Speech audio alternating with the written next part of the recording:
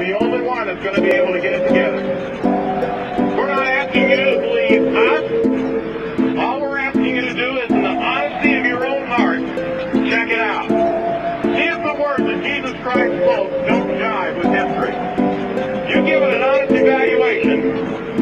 You give God an honest chance to bust into your heart, and I guarantee you'll not be disappointed.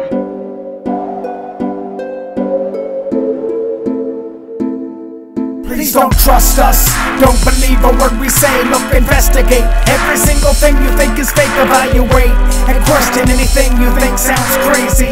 Don't delay, make some notes and start today. I pray you first pick up a Bible, look into what it claims. See for certain that you can find truth in Jesus' name. Then dig deeper and get with friends and study scriptures. Want to build on that foundation to see the bigger picture. Go to be a witness, fellow believer, brother, sister in Christ. With eyes wide open, focus with new sight. Know your life will not be perfect, in fact, far from it. But know that in the end, that through Him you'll reach the summit. Let go of the external and conquer every hurdle, and learn to live for Him, a decision that's eternal. It's not about religion or a church or doing works. It's more about admitting you yourself are falling short, believing in His plan, and know He understands, and see that He forgives you and He loves you where you stand. I know it sounds too easy, too simple of a deal, but those who have experienced His love know it's for real. A solid rock to stand on that no one can refute. The way out of the darkness in connection to the truth. Our fortress and our shelter, our refuge and redeemer. Exceeds all that we need, He's our everlasting Savior. I prayed and I said, if you're real,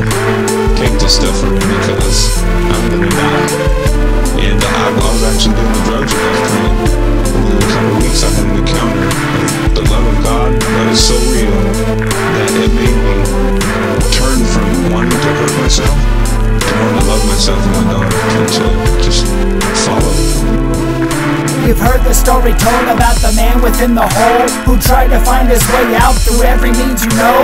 He tried through meditations to earn his own salvation and trusted holy men and practiced all religions. He then began to think that maybe he did not exist and all of life was an illusion. But in the end, there he sits. So he fasted and he prayed and he did it every day and thought through his devotion and his works he'd find a way. He tried for many years to climb out of this hole and counted on himself and his own power and control. And after so much struggle and time spent in vain, he cried out to his Maker to save him from the pain. Suddenly there came a man who seemed to understand. He was different from the others. He said he had a plan. He lowered down himself into the bottom of the hole. He carried out the man from the darkness that's below. He said to trust in Him. This man with such concern, such love and such compassion, asking nothing in return. The one who made the difference, the one who gave a hand, the one who made it happen. When you can't, you know He can. He pulled us from the hole through His mercy and His grace. We were sinners in the dark, and alone He took our place. His truth is all exclusive, but also all inclusive. The people that He saves proves His word to be conclusive. I realized that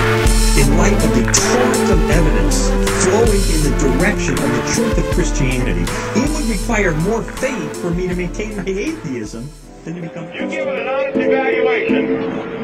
You give God an honest chance to bust into your heart, and I guarantee you'll not be disappointed.